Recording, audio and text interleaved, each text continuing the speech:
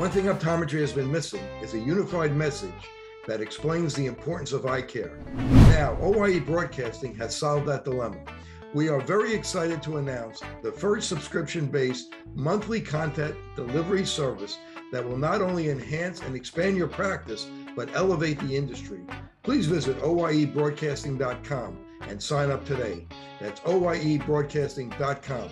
With more screen usage and indoor time, myopia, also known as nearsightedness, is increasing and getting worse in children. Now, certified eye doctors can prescribe MiSight One Day, the first and only FDA-approved soft contact lens to slow myopia progression in age-appropriate children.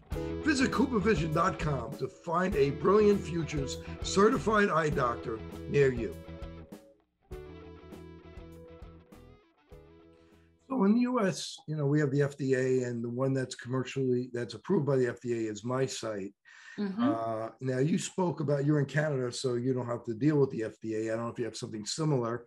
We do. It's all this, we have Health Canada, and it just depends on the flavor of the day. It's both the same thing, basically, So what's the brand for astigmatism that you could use for soft lenses for myopia control? So I'll just, we're having just an open chat here. There are a couple of different brands that you can use, but I tend to reach for CooperVision Biofinity. And the reason I like that, it's available with a center D design and has a toric option. And the lens is a fantastic lens and works great. We also have the option for ProClear multifocal toric like XR. And that would be an option that gives us even a higher range for astigmatism that's past a 275. Would that give us myopia control though? If you do the multifocal, so if you use the center D distance design, yes. So let's talk about Ortho-K. What is Ortho-K? What is CRT? Mm-hmm. Explain how that's different than soft lenses for myopia control. Now, soft lenses are worn during waking hours. Oh, real quick, I'm sorry, just to interrupt you. For soft myopia control lenses, what can a patient expect for? I know we don't like to use percentages anymore, but what percentage decrease in progression of myopia can you expect? 40 to 60%. So right in the same range as the atropine. And the Ortho-K, when we look at the studies, and this is something I talk about all the time to families making these decisions, because a lot of the time they're going to come to a vision care provider and say, just you tell me what to do. What works the best? I could care less. Just what is the most effective? And you're like, whoa, they actually all are pretty close to about the same efficacy. So let's talk more about who you are and what your goals are. Let's go further. Let's figure out what actually works in your life and optimize this whole process. Now, the Ortho-K in the literature historically has had just like a touch of a flavor of more efficacy than soft lenses. MiSight in particular, though, the studies with that lens, the efficacy is very, very high. But again, these are controlled studies where everything's being done perfectly. In the real world, it all kind of works out fairly well. I would say in our practice, orthokeratology tends to attract, the most people come out every day for Ortho-K for myopia control, just because it has such a long route in myopia management. Again, all the tools are useful and we need them all. And just explain what Ortho-K, what that lens is, that it's a harder lens. Explain about that. Yeah, so unlike daily lenses or soft lenses that are worn during the day, a piece of plastic on your eye to give you the vision, just like a pair of glasses, the way that orthokeratology lenses work are we sleep in a small hard lens at night, and it temporarily reshapes the eye, kind of like a retainer for your teeth when you're sleeping during sleep, so that when we wake up in the morning, we remove that lens and it leaves behind the eye in a slightly remolded kind of shape that gives us clear distance vision and myopia control without any glasses or contacts during the day. What are the pros of Ortho-K or gas permeable? So many pros, so many pros. All contact lens. So a huge, I guess, the biggest one in orthokeratology, and you mentioned CRT, so that's coronary refractive therapy, is a design of Ortho-K lens.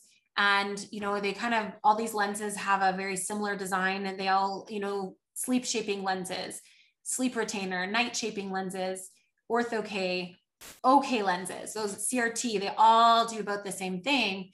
And I would say probably the biggest pro globally, historically, has been freedom from glasses or contacts during the day.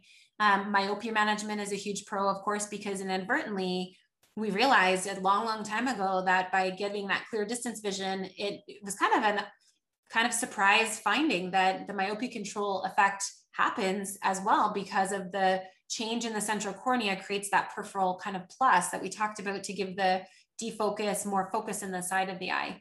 Now, the other benefits, Ortho-K, a big one in our practice is that for young children who are not quite ready for having devices on their eye away from their caregivers or the parents aren't comfortable, everything is controlled in the home.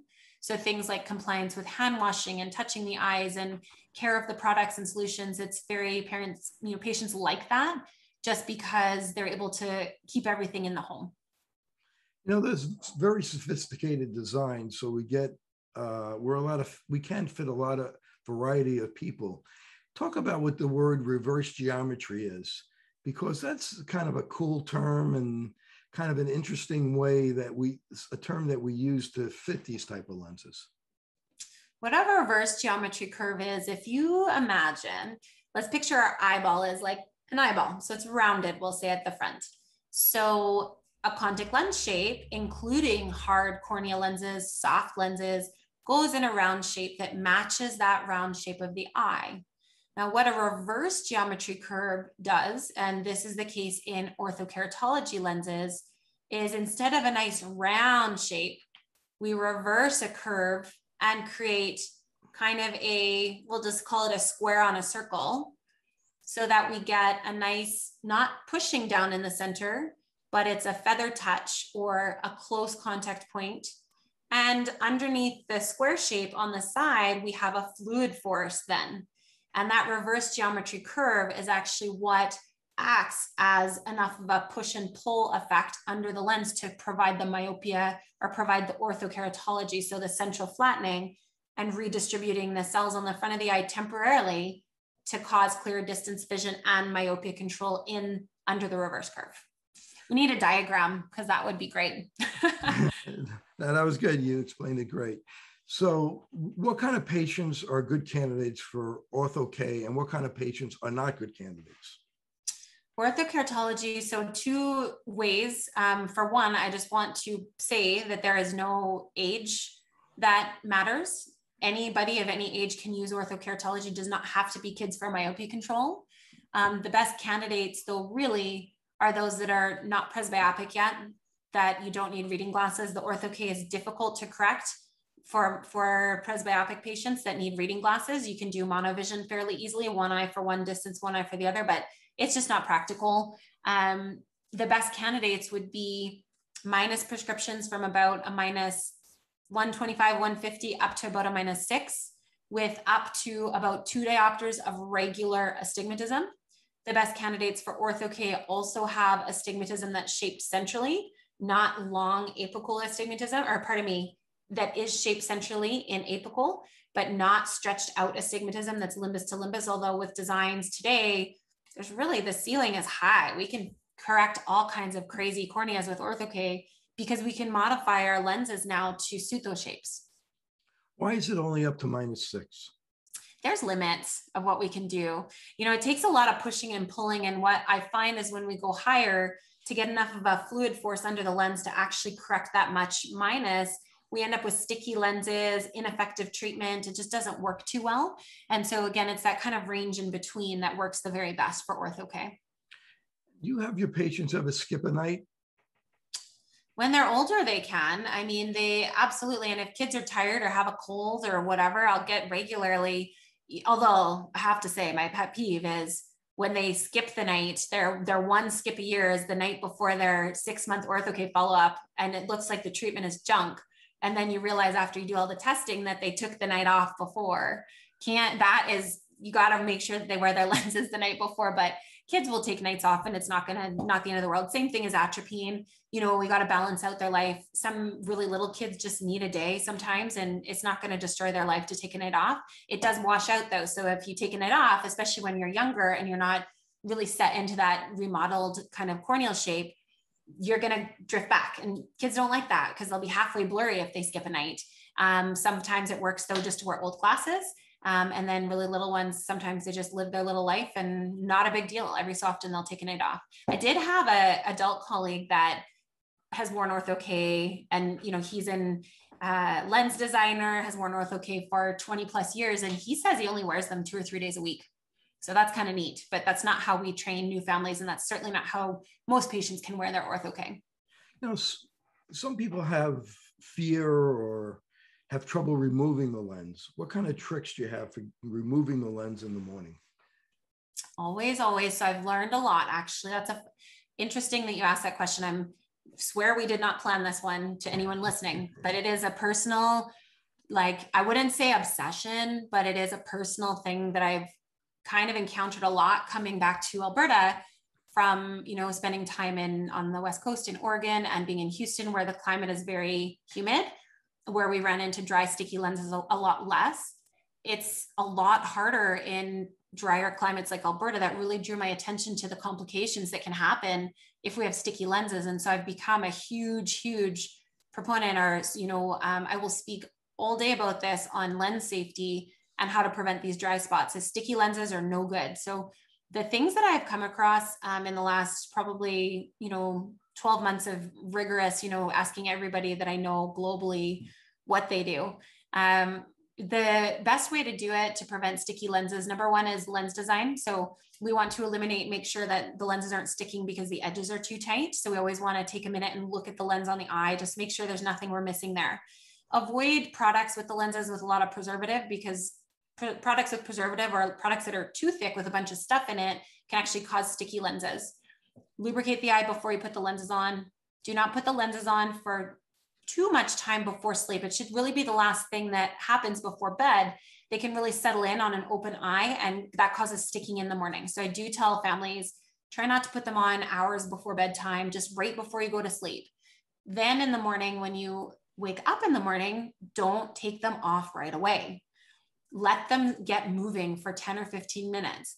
One of my colleagues told me the Australians actually take the white of the eye and push on it and push on the top just to pump fluid under that. And I've started doing that and it works great.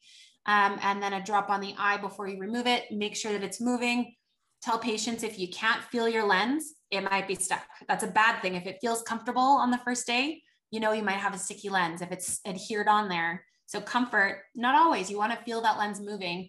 And then I've actually gone away more now from utilizing or letting families go too long using a plunger for removal. And the lid technique tends to be able to smoothly just rush a little bit more fluid under that lens and prevent sticky lenses as well. So you're moving away from the plunger. Yeah, I give kids, I train parents a lot on the plunger, just because sometimes little kids, I put a lens on my 4-year-old one time just to test it out. Not that she needs it, but I figure we do this to other families all the time. I better pin her down. I had to pin her down, and good luck getting a hard lens off a little kid who doesn't want it on and off. Sometimes, you got to cut them some slack, use that plunger. It can be really easy. Kids use the plunger all the time too. I have found though, for lens removal on sticky lenses, I like the lid technique. The old fashioned way of doing it is great. It slides a bit of fluid under and lifts that lens just a little bit and smoothly takes it off, versus sometimes we get that suction and stickiness when the plunger goes on dead center and you're pulling it off, the whole thing's sucking your eyeball out, kind of like a scleral. And so what we try now is to get it moving, get one edge up before the other edge, and really just try to delicately do it, as opposed to pulling off something from that kind of straight 90 degrees. And how long do you recommend they sleep with the contact lens? Is there a minimum per night? Yeah. Minimum 6 hours. And when you've done this on adults, a lot of adults can't sleep very good. They're poor sleepers. And when you're using Ortho-K for people that are myopic, that don't want to have LASIK, if they don't sleep well and they're not sleeping enough, do you notice that you're not getting enough treatment? Absolutely. Another population that suffers with this, that I know I've learned over time that I try to avoid these fits, are new parents, because they're up and down all night with their kids. And so not getting enough sleep and having to be up and down can be a problem. So that's a lifestyle thing that we would look at for sure. And say somebody's been wearing Ortho-K for many years, they become an adult and they say, okay, now I want LASIK. how long do they have to be out of those lenses for? Of course, that creates a nightmare for the doctors because their prescription keeps changing, and we have to keep giving them different types of soft lenses to get them through the rehabilitation period. Yeah, so every surgeon's just a little bit different. And so one of the things that we do know for sure, I would say out of ortho K4, most would say 6 to 12 months. So there is a period of time where they're often going to be in glasses or contacts, and the washout period can be a long time. Some will bounce back and have a normal corneal topography after about a month, even if they've been in ortho K for years.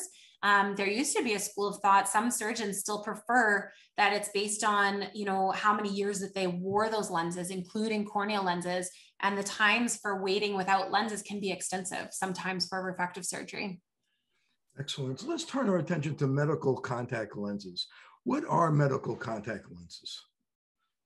You know, medical contact lens would be classified as any medical device or a contact lens that provides vision, I would say, for patients who cannot normally get that vision with commercially available soft lenses or glasses. So a huge population for, you know, medical lenses includes patients who have had trauma, cornea transplants, cornea disease, and severe ocular surface disease patients would all be candidates for medical contact lenses. And what type of contact lens is best for, it's typically used as a medical contact lens? There's a lot. That's a tough one because, you know, I would say on average, if you were to, you know, look at what's out there, scleral lenses have gained so much popularity in the last decade that they would be considered a go-to for patients requiring what we would kind of consider to be medical lenses. But there are lots of different devices that we have available to us in the toolbox, and they all have a place, including our custom soft hybrid lenses that have the hard center and soft skirt. Cornea lenses are still very, very important to keep in a practice. And scleral lenses may be one that is, you know, most commonly used, but certainly not necessarily more important than other modalities when we're looking at the best fit for a patient. Explain what a scleral lens is. Well, it's a large lens. So it's a kind of true to its name. So it vaults the cornea and the scleral lens lands on the sclera. And if you ask some of our researchers out there, you also have to remember that it lands on the conjunctiva overlying the sclera. So it's a technically conjunctival scleral lens, but we call them scleral lenses. They are hard lens material. And by vaulting over the cornea, they hold fluid on the eye during wear that acts to neutralize irregularities and also protect and bathe the eye when it needs it, preventing exposure and helping to heal dry spots and providing clear vision on eyes that need that smoothed over surface to be able to see. And what has been found in the research when you have somebody with one of these disease corneas or these disease conditions, which we'll get into in a little bit, but how does it help with inflammation? Well, it depends. So contact lenses actually can create a little bit of inflammation, and scleral lenses in particular, when we first put them on the eye, even in cases where the intention is to decrease inflammation long-term, we sometimes do see inflammation happen on the eye as the eye adjusts to it, similar to the atropine. In the first month or 3 months, the eye is going to respond to this foreign body on it. And in some cases, it actually creates a little bit of inflammation, especially as we're getting used to the device and making changes where we're causing maybe inflammation by the fitting relationship on the eye when it's not used to wearing something, or inflammation from oxygen levels that are different than the eye when it's not wearing a lens on it. So I think the goal is always with any medical treatment is to decrease inflammation, but with contact lenses, sometimes we have to manage a little bit of inflammation that's caused by the devices themselves. So we have this big contact lens that's being put on the eye. What kind of fluid are we putting in that contact lens to help bathe the eye? Preservative-free saline and preservative-free filling solutions. Today, depending on where you are in the world, there are products that are available that, you know, very closely match the tear chemistry with the right pH and components in it. Probably what's globally most used is preservative-free saline or Adipacks that are just kind of clear of everything. And there are all kinds of different solutions, though, in research that we're starting to use behind the bowl. And now these lenses are sometimes used for very, very severe dry eyes, somebody with autoimmune disease. What are the studies have shown us with scleral lenses and severe dry eyes? Studies are extensive in that area. And one of the ways that we manage or kind of look at scleral lenses in that whole picture, when it comes to dry eye patients, is actually more of as a last resort. And so in our dry eye population, we typically will treat dry eye first and try to manage the systemic underlying cause for it, any structural issues, manage the lid health and the inflammatory component of dry eye.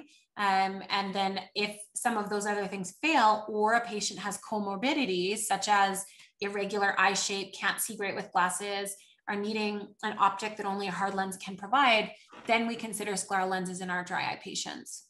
And how about comfort? What percentage of the people actually are comfortable, and what percentage or about percentage don't even need artificial tears anymore or moisturizer? Yeah, it's such a great, so we have interestingly found that scleral lenses are much more comfortable than patients would realize. And that's why they're so popular. You know, contact lenses that don't touch the cornea, so vaulting over, we actually avoid stimulating the nerves that create the feelings of dryness.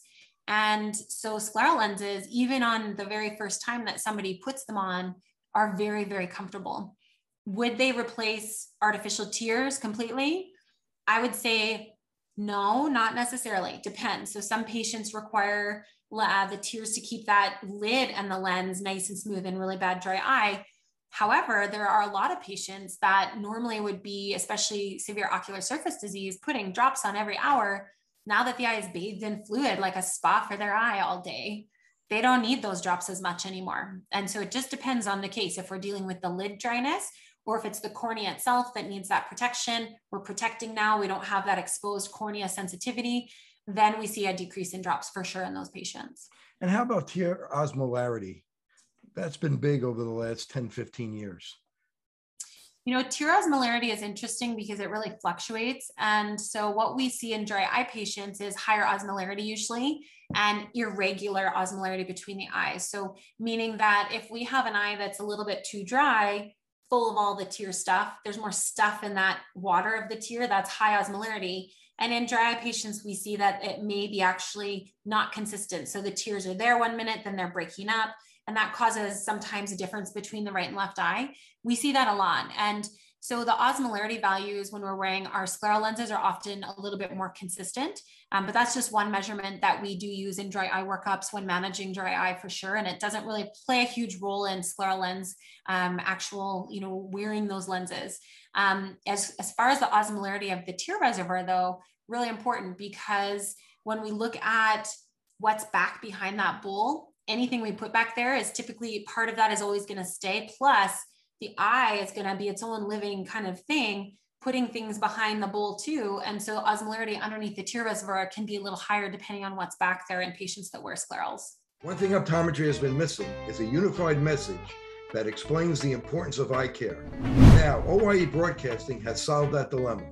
We are very excited to announce the first subscription-based monthly content delivery service that will not only enhance and expand your practice, but elevate the industry.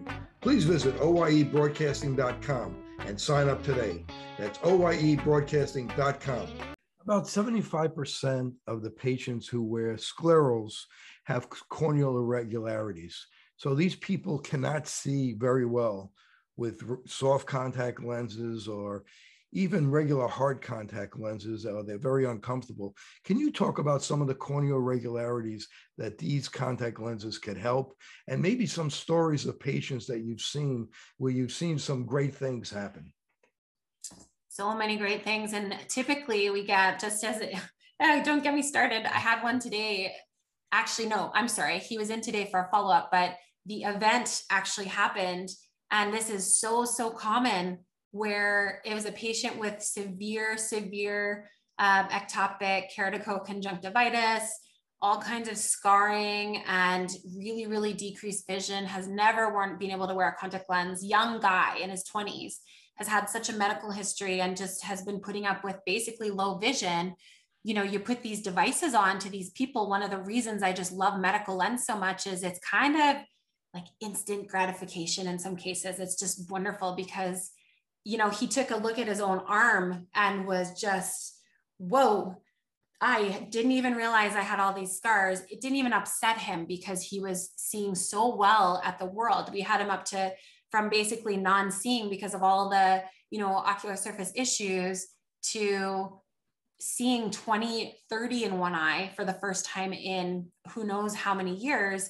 He was blown away, tears in his eyes. He's so happy, love whatever he's seeing. He's loving it because he's seeing it. And that's very, very common. Patients regularly will tell us, you know, they're unable to care for their families or, you know, unable to, you know, fulfill their daily activities. And the lenses are just a huge, huge player in kind of providing a way to be at a higher vibration in your life, you know, be with your loved ones, see your loved ones. They make the joke of, oh, now I can see my wife, you know, those kinds of things.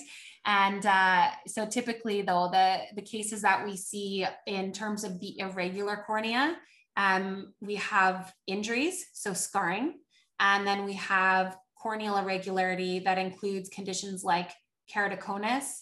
Ectasia is a condition that can happen where from a surgical procedure or another form of disease in the cornea, the eye can get a little bit too thin in some spots. So not necessarily keratoconus, but it will change shape. And when it's really bumpy and irregular, we can't get good vision with glasses anymore. And so those are the cases that we tend to use scleral lenses on the most, where we vault over the irregularity, give them great vision. We're just heroes on the spot. It's lovely. So it would be like somebody who was wearing glasses and they took the glasses and they bent it, and now you can't see very well. And now we're putting this special piece of plastic on top of it, and the tears fill in, and it's like a miracle where patients can see. I've seen post-LASIK patients. I had a post-LASIK patient come from Mexico, actually my sister-in-law, who had LASIK, and she was left with 2200 vision. She couldn't work. She couldn't take care of her kids. They didn't have an option for her in Mexico, and she had to fly all the way to the US, and I was able to fit her with these type of lenses, and lo and behold, she could see again. It's amazing. It's so much fun. So even things like, you know, people have really bad things like Stevens-Johnson's disease. So if you could talk about something like that, how we could help. Those cases are, you know, graft versus host, corneal transplants, you know, all of these conditions. Stevens-Johnson's is a horrible, horrible thing for people to go through. That population is heavily dependent on scleral lenses usually. And the main reason, of course, is just the ocular surface is just too damaged 100% of the time for them to have any usable, comfortable vision. And the lenses act as a protective shell and provide vision at the same time. And so, yeah, that's a huge population that's absolutely at the level of being an essential medical device because they are not safe and comfortable otherwise because of the open wound, essentially, that's always on the front of that eye. One of our most challenging cases of patients are people with neuropathic pain. People that might have had post-LASIK and they have pain, but they have no signs of what's wrong with them. And there's been times where scleral lenses have been able to help these people. They do. And there's most patients actually, probably more times than not, we can help them. But there is actually a population that we can't always help. It's really an interesting case. We get referrals a lot for patients with kind of neuropathic pain of some kind where horrible, horrible symptoms, no signs. And when we're managing these patients, it's very, very helpful to do testing with scleral lenses to look and see if it is something that we can help with the medical device. Usually with these patients, they're either going to experience relief or not. If they don't experience relief with either an alkane test, putting the numbing drop on the front surface or putting a lens on, it's always best to really have a really careful discussion with them about the expectation that it just might not be the right thing for them because they should experience relief when the device goes on. And a lot of patients, it does. It'll kind of just dampen that, the sensation, the sensory pathway is cut right out, and it can give a lot of relief for those patients. And Mayo Clinic found that they really have to have a very big lens. Yeah, absolutely. So larger, the better for those types of patients. And that's the same case for dry eye as well. Let's talk about neurotrophic keratitis. How can we help those people? Huge need. Those are tough ones. And we see neurotrophic keratitis in a variety of different conditions. Number one is when we have systemic disease that creates a decrease in sensitivity. So diabetic patients, sometimes patients that have had hepatic infections, things like that, they may have the decreased corneal sensitivity that in extreme cases actually leads to open wounds on the eye because they cannot feel it if they have a dry spot that grows and grows and grows. Now, another population that's particularly impacted would be post-surgically. Sometimes eyes that have had transplants or other procedures, they're high-risk eyes to start with, have less sensitivity, can't feel a complication. So those are really, really tough cases to manage because you have to be so careful about safety. They can't always tell you until something's gone too far south where there's an ulcer, close to perforation, all kinds of complications. And so scleral lenses in those cases, it's kind of two things that you need to be mindful of is number one, if you're using a scleral lens on a patient that has decreased corneal sensitivity, number one is follow them regularly so that you can catch problems, educate, teach their loved ones how to look and see if the eye looks red, but they're not bothered too bad, get them into the clinic so we can take a look at it. Now, the flip side though, about how the sclerals are so valuable in those cases is protection. So once we rehabilitate an eye that has the neurotrophic keratitis, always manage underlying systemic conditions if you can, but sometimes there's only so much you can do with that peripheral neuropathy where the sensation is decreased. And what we use the scleral lenses for is on recurrent erosions and things that happen in these patients. We'll use the scleral lens for good vision over scars that happen and also to protect the eye from further damage. And let's explain what neurotrophic keratitis is. So neurotrophic here, so we have neuropathic pain. So we imagine that as kind of the firing, we have that sensory. Neurotrophic keratitis would be a decreased sensitivity that's again secondary to surgical trauma or systemic disease that decreases the sensitivity in our nerves. And then in keratitis, meaning inflammation of the cornea. So these patients often won't really blink very often. We see it sometimes in Bell's palsy or where an eye does not really have the right function. And what happens is the eye, without that sensory to blink and refresh the tears all the time, starts to slowly get little dry spots and defects that can turn into huge ulcers before you know it and perforate the eye in extreme cases. And so we're always hunting to try to avoid that. Protection with sclerals is one way that we help them. And there's actually a medication now for that, Oxavite. Yeah. And do you have any experience with that? Not directly. It's too expensive in Canada. So we've learned about it a lot. And at the university, we started to talk about it with patients if their insurance was good enough.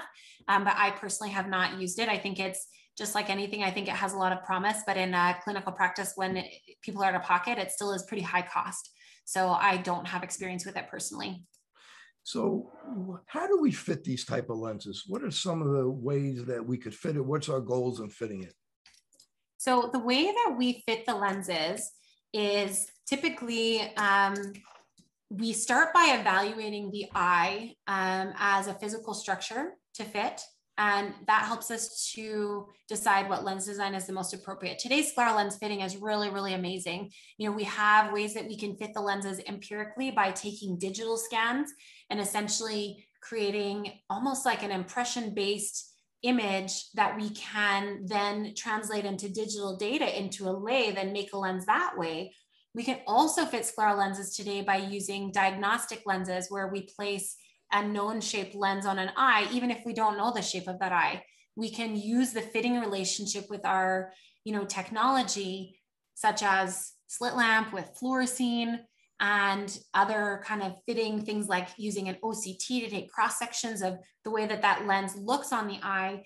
And then we do kind of trial and error and fit a lens that way. So the two streams, digitally data-driven first versus diagnostic fits. And interestingly, talking about dry eye, they both have their place. Well, often, even if we have this amazing technology to essentially scan an eye and get data to create lenses in our dry eye population, and when we're determining visual acuity, we still use the diagnostic lens set to be able to place a lens on the eye, look at what the best vision can be, calculate the prescription, and show the patient what it's like to wear a lens. Test the patients with, the nerve pain and see if it actually dampens it or not. Because if it doesn't dampen it, why would we go and design this great digital kind of glove fit lens? It's just beautiful when, the patient cannot wear it anyways.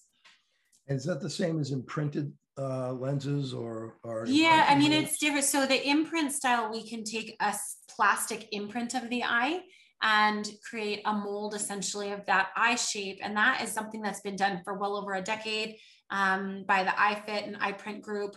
And now we actually have technology and things like, profilometry and different types of extensions of corneal topography where we can actually digitally get the imprint. And that has just been such a fun area for me. Let me tell you, the stuff we can do today with digital scans and creating different lens designs with software. I mean, the sky's the limit, and it's been a huge blast. We're just starting to get the technology so that it's good enough to be able to take scans and create lenses in a variety of different ways and with a variety of different manufacturers. And so, today we utilize all of those different technologies. Now, impression-based arguably may still be more precise for really extreme ocular shape irregularities. And we use impression-based oftentimes at the same time as digital scans in our practice so that we have kind of double the data. And then we can pull both sides and look and see which looks the cleanest. Because as you know, with anything really in life, junk in equals junk out, right? So we have to make sure that we have the right quality of data. So sometimes the scans and imprints in really tough shapes will go nicely together. And then we can build these amazing devices, these medical devices that just blow my mind daily at our practice with the cool things that we can do. And then diagnostic fitting, I fit them that way almost every day as well. It just depends on the case and what the shape looks like of the eye to decide what modality and what fitting style to start with. And then what kind of lens features do we need? You find the molds better or the imprinted lens better, or, They all have their place. So I'm a digital girl these days. I love, if I can take a scan, I still always put lenses on eye, especially in the first time we meet somebody so that we know their visual acuity with a hard lens. That's very important, and to show them the feeling. But I think that they all, if the data's, that's the caveat though, if the data's good, they all work and they all work well. So a plastic mold on the eye, kind of like a dental mold for your teeth, versus a digital scan, versus my brain deducing the shape and making this lens with a diagnostic lens, those are all can be done very, very well. And it just comes down to what is the most practical for your patient. What do you have in your clinic for equipment? Luckily, we tend to have all the bells and whistles, so I can pick and choose what I want to do on the day, depending on my mood and lipstick color. I'll just, make a decision on the fly. Some patients we measure with every tool because they're tough and we want to get more data, and more data is always better as long as it's good data. So as we finish up, just a couple of things. How about deposits on the lens? Do you have any tricks for that? I do. Had a patient about 2 hours before I popped onto this call with you with this meeting, which was a heavy depositor. So he, very, very severe ocular surface disease, has a history of, I wouldn't say Stevens-Johnson, but, pharmaceutical, toxicities and just severe Sjogren's as well, all the things autoimmune. He's 77 years old. And he presented with his second freeform design today that I made him. And his first lens had such bad deposits in 4 hours that I had to change things right away. And we added hydropig coating on the second lens. I started treating his inflammation on the front of the eye. So we taught him how to rinse the eye a little bit before the lenses went on. And one thing I taught him today, which is kind of fun, is called the squeegee technique. And what that is for our heavy depositors is, so number one, your lens gets deposits as you're wearing it. Start by putting a drop on the eye that does not have preservative. Try to keep it lipid free. See if that works. Number two, if it's not enough, pull out your squeegee. So you take your small plunger on its side and just plunge, kind of squeegee, just like you're squeegeeing a windshield. And then number three, if you have to take it off, the rubbing. So you need to use peroxide and give it a little gentle rub, and that'll remove deposits. Now, there's of course treatments like ProGent that we use, but with certain coatings, we're not always compatible with the heavy cleaners. So the very best is rubbing. And then I also always have them avoid, oils on their hands and soap on their fingers, anything that can create a poor tear film that's too oily on the lens. Can exacerbate the tendency for patients that are heavy depositors to deposit. And don't forget, deposits happen on the front and back surface. And that's where that little gentle rub on the inside is really important for patients that deposit. Who came up with that squeegee technique? I first heard of it from my mentor at Pacific University, Pat Caroline, but I believe Lynette Johns plays a role in that. I remember there was a group, I think with Lynette and probably a couple others that came up with that. And actually, at one point they all worked together as well. So my personal experience came from Pat Caroline. I'm quite certain that others have learned it from Lynette Johns, and probably the two of them and many others have utilized this technique and talked about it. That hydropeg, how effective is that? It's good for a lot of patients. Yeah, it works great, nice and slippery. So it definitely is one more tool in the toolbox. I do have patients that don't need it, and it gives us a little bit more flexibility with solutions if we don't use it. But I would say for dry eye patients, probably at least 7 out of 10 I have in hydropeg for sure. And midday fogging, what happens? How do you treat that? So a variety of different things can be used for midday fogging. Typically, number one, we want to start by adjusting our lens fit to be optimal, just like our ortho-K, because if we have a non-optimal fit of the edges being not the right alignment on the sclera or areas of too much clearance in particular, that will increase our midday fogging. Now, we need to differentiate what kind of midday fog are we dealing with. And so we have post-lens reservoir fogging. We have front surface non-wetting, just kind of depositing kind of a dirty windshield. Then we have midday fogging that's actually not even related to the lens. And that would include things like an air bubble under the lens or corneal edema. So we do rule those things out. Make sure, because we have to manage edema, we have to manage air bubbles and dry spots. Assuming it's not one of those two things, true midday fog, the post-lens reservoir fog, we typically manage it with, once the fit is how we want it, more viscous solution in the bowl, managing ocular allergies. So we may have the patient start taking an allergy drop at night or utilizing some other form of inflammatory control, and that tends to help things as well. And those are kind of the major things that tend to work the best. I might change solutions sometimes too. So we'll go from using a standard Addy pack, for example, to something that has a different pH and see if that works for the patient. When we put the viscous solution, usually it's 2 drops of a thicker solution and fill the rest with the saline. And that's enough to help most patients with the midday fog. And the last 2 questions I want to ask you is, do you use piggyback lenses anymore? I do. And it's funny because that's Explain you what and they I are are like on the same brainwave. you...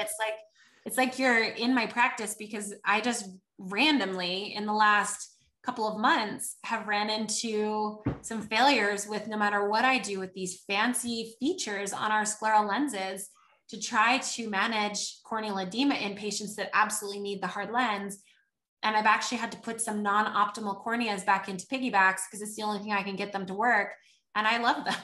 It's just another tool. We love to have access to everything. And I've had recently actually probably comeback of 3 in the last 2 months that have done beautifully with piggybacks. Just explain what it is real quick. Piggyback is a cornea lens. So it's the same hard optic as we put in these scleral lenses. But instead of the lens vaulting over the cornea, it's a small lens that rests on the cornea. And in particular, patients that have dry eye or an irregular shape where the cornea lens that is landing on it might be uncomfortable or rock off, we actually put a little cushion lens underneath it. And it's called a piggyback. So we usually use just a standard air optics lens with high DK. So lots of oxygen to get through as a cushion, and place the hard lens on top of it as a piggyback. It's a good little system. Soft lens first and then a hard lens. That's right, yeah. And my last question, do you use fenestrations anymore? Explain what fenestrations are, and do you use it anymore? Oh, it's so fenestrations are the new black. And I just said this on another podcast a week ago. That's so funny because fenestrations are amazing. And we actually have started using them a lot. What fenestrations are, they are little holes that can be placed in some part of the scleral lens. I believe it was Don Ezekiel who started using these in a triangle shape of 3 larger fenestrations a number of years ago. And practitioners in some cases have had a hard time with this because of the big air bubble that goes under the lens. And I'll kind of circle through, and the purpose being to kind of provide more oxygen. And I'm still working on that system, but what we've been sort of finding, and this is only, I don't have evidence based on this. I think that there's a lot of us experimenting with fenestrations. I love them for patients that I need another way to get oxygen to the eye.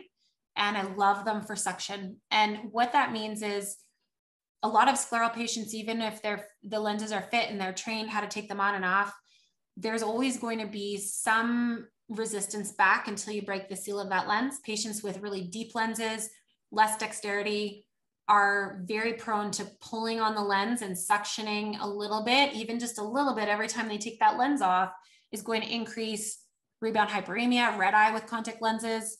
And so I love the fenestrations lately. I'm just doing it on, I wouldn't say everybody, but I grab them a lot right now to decrease suction, and just little small fenestrations at 2 and 10 o'clock work really well for that. And in some cases, we're experimenting with placing fenestrations over areas of the eye that are prone to edema. And it's been helping a lot of our patients when combined with other lens design features like highly oxygen permeable plastics, and in some cases channels that go through the lenses, or vaults in certain areas, fenestrations, and there's all kinds of cool things. So yeah, fenestrations are kind of neat, and we should do a talk just on fenestrations. I was telling Roya, who I was met with, Roya and Jimmy with the Try Not to Blink group the other day, that we should, at our next big contact lens conference in Las Vegas in January, I think it's time to have a fenestration roundtable, because there's a lot I don't know about it. I just do stuff, and I'd love to hear from other practitioners what the heck they're doing out there with these fenestrations, because they've been around for a long time. And I think there's a lot of potential to just reapply them in different ways that we haven't used them, before. Yeah, and they fell out of favor for a while. Now it's coming back into favor. That's right. Yeah. And it doesn't degrade vision. So it's really, that's right, really something that can help patients. I want to thank Dr. Sheila Morrison for joining me today. She's a wealth of knowledge. People want to find out more about you. How can they do that? Contact me directly through my clinic is Mission Eye Care in Calgary, Alberta. My email is drm@missioneyecare.ca, and you can find me on our clinic website, probably the easiest. I'd love to connect with anybody that would like to talk more about these topics. So if you need help and you have the specialty type of diseases that you can't see out of, call Dr. Morrison. I think she could help you. So I want to thank everybody for watching today. I want to thank Dr. Morrison. She's really a wealth of knowledge. And this is Dr. Kerry Gell for Open Your Eyes. Thank you for watching. Fitting multifocal contact lenses presents a big opportunity to meet patient needs while growing your practice. Alcon is your partner not only with our innovative portfolio, but through e-learning. Learn to enhance your multifocal strategy today with the Alcon Experience Academy. Since I bought Safe For You, my dad makes me clean his boat. Es natural y es un buen producto. Every time I go back to school, my mom always makes sure that I have my Safe For You products. I bring extra, and my roommates certainly don't mind. It's a good thing I had Safe For You to clean up after this little guy. When my hands get dry, I like to wash them with Safe For You.